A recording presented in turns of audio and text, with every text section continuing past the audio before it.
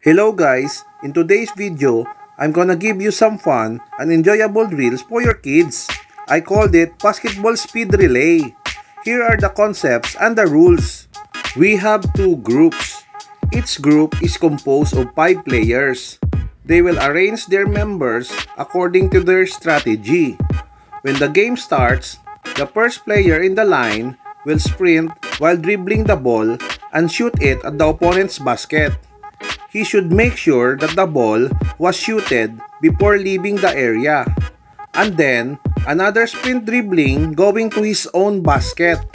And make another successful shot before passing the ball to the next player in line. The first group to complete the task will be the winner.